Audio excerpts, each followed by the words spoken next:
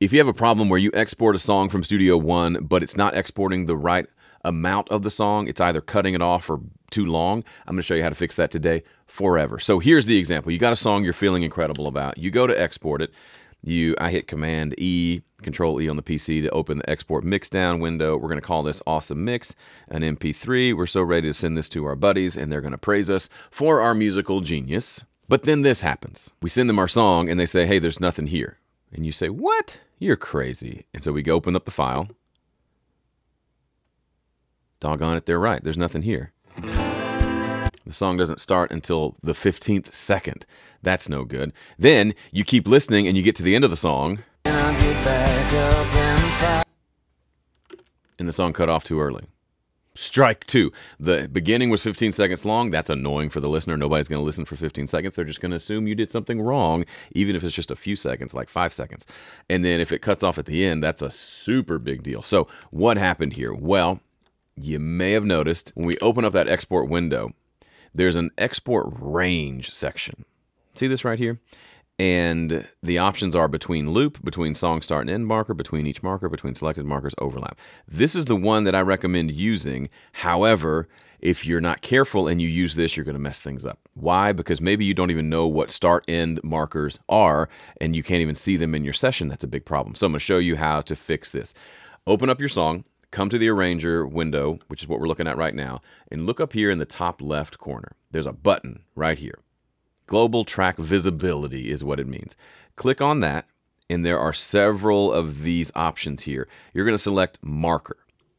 If you've ever watched any of my videos, you've seen this at the top of every song. There's a little start flag or start marker and an end marker. One of the first things I do once I've recorded some songs, recorded a song, and I'm ready to export it the first time, I come in and make sure the start and end markers are in the right place. So this is telling Studio One, I want the song to start around here. That feels good.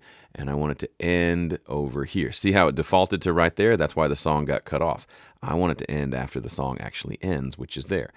It defaults in your template or whatever to maybe 5 minutes long, which should cover most songs, but you want to customize this for every song that you record. So what I recommend is open up a blank session and make sure the marker is enabled and visible, and then save that and let that be your starting point. So the marker track is always visible on every song that you open instead of being hidden like it was. Now that it's set up like this, when we go to export, it's going to choose between the song start and end marker, which is what it did before, but now it's going to be correct. So what else can you do with this marker track? If you like to add other markers throughout your song, you can do that. Shift Y will pop up this little window where you can insert a marker. So this would be verse 1, and you can just do this literally as you're just listening back. You just press Shift Y for the next section. But something's there. And you can just keep doing that throughout. If life is one big day. And these can be moved around. These can be moved around. It's not like a permanent set in stone thing. They can be deleted. Click on it and press backspace. It will delete. But the two most important are the start and the end markers.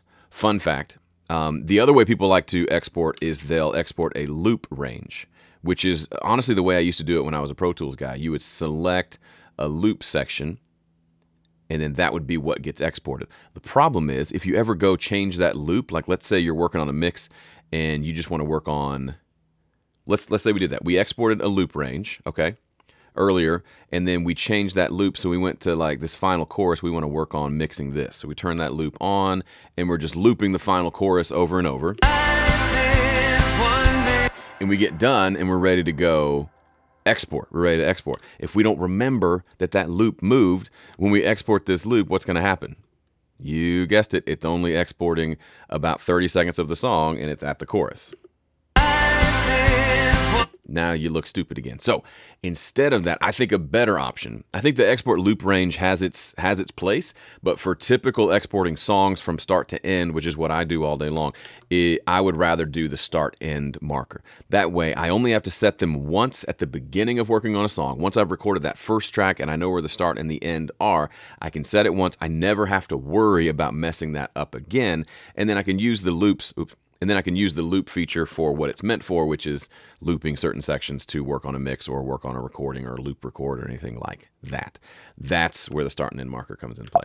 Now, one other thing, sorry, that's kind of fun, is if you want to set the start and end marker automatically, you can just select something and then press Option Y, and it'll set the start marker at the very beginning of that file and the end marker at the very end of that selection. Now, it doesn't work in a lot of situations because, as you can see, it moved it back to the beginning. But if I had already edited this, cleaned this up to where it was exactly where I wanted it to be, for example, this one was right here and this one was right here. So now if I select this section and hit Option Y, which would be, I believe, Control or would be Alt Y on the PC, you can see it moved my start and end markers exactly in the right spot. I do this a lot when I'm importing a piece of audio and I want to export the whole thing. Once I've doctored it up, I just import it. When I select it, I press Option Y and it sets the start and end markers, and then I do what I got to do and export it. And that way I'm never exporting the wrong thing, which can be really annoying. My name is Joe Gilder. Hope this was helpful for you. Thanks for watching. See ya.